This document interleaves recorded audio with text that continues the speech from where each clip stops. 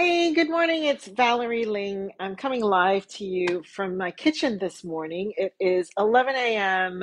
Sydney time when I'm recording this, and I'm at the kitchen about to wash the dishes, which has now become my daily morning routine. I spoke a little bit about this yesterday as to why I've taken back washing the dishes and why it's so important. And I just got off a Twitter space conversation with Justin Tang, is the founder of Advendo.ai. He also happens to be my brother. So you can catch the recording on Twitter. Just look up his handle, Justin Tang. And we were talking about how life has, are we losing our hearts with the advent of artificial intelligence and ChatGPT? Now, don't tune off if you think this is going to be a tech dump. It is not. I'm here in my kitchen, in the heart of my home, washing the dishes, wanting to say something to you about what it means in this new age of burnout. He actually said something to me that I picked up on, and I wanted to drill down in my own space because this is the thing that I think about, which is how, since this new technology has come into our world, how life for him has really sped up. And guess what? I am experiencing the same thing. You don't need to know what ChatGPT and AI is, but it is going to change the world. And essentially, it basically makes what you do a lot quicker and a lot faster and bypasses quite a lot of the human thinking that you need to do.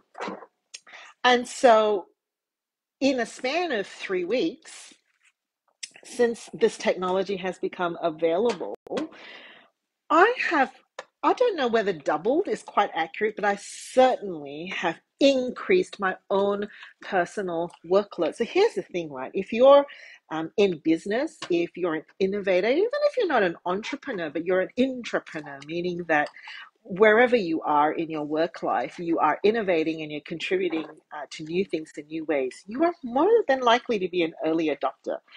Meaning, before things have actually hit mainstream, you've been dabbling with it for a while anyway. And artificial intelligence has been something that I've been dabbling in for a little while, mainly for my own curiosity.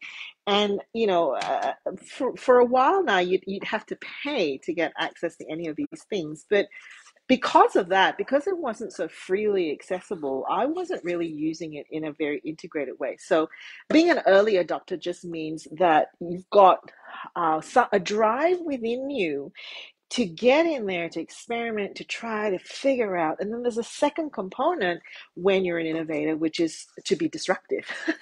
Essentially, you want to adopt and you want to try and you want to use so that you can disrupt whatever is standard at the moment and pretty much get ahead. Now, I'm driven not so much by my competitive nature, I'm driven in this space purely by curiosity.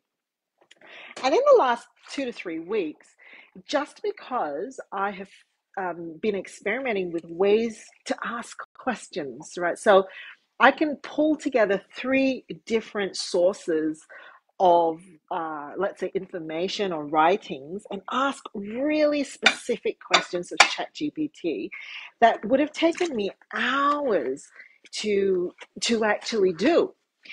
And yesterday, I realized I have changed in the last 2 to 3 weeks because I'm moving so fast and tackling so many different things and switching between focus groups so rapidly that I'm actually not going to be in a good space if I keep going. And that's exactly what my brother said. He was like, if I keep going at this pace, like it used to be that you'd fill in the blank spaces with appointments and maybe flipping through, different Google sites and websites to get information. But now you're actually flipping between completing tasks at a rate that is higher than you have ever done. So you put on more because if you were able to finish that in 5 minutes, well, then you should be able to do like 10 or 15 other things now. And I just want to say that, and this is the thing that I was talking about in our talk today, but our brains and our bodies have not adapted. This is what I keep saying with every new thing in technology that's meant to help us with productivity. The way that our brains and our bodies work, however, is not or has not changed. And so I'm coming back to Really basic things. You would hear me talk about circuit breakers, where I used to say, have a stretch, go to the toilet, have a drink of water, make yourself a cup of tea. I'm just coming back to really routine sensory things like doing the dishes in between workflow chunks. This is helping me.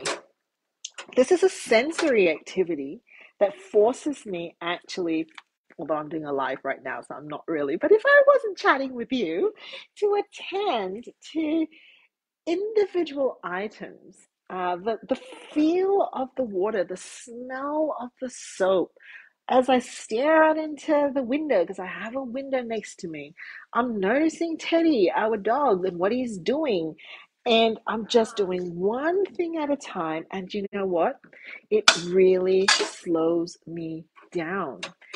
This is what we are going to need, even if you are not adopting AI and ChatGPT, the speed of the world that has embraced and integrated this will increase.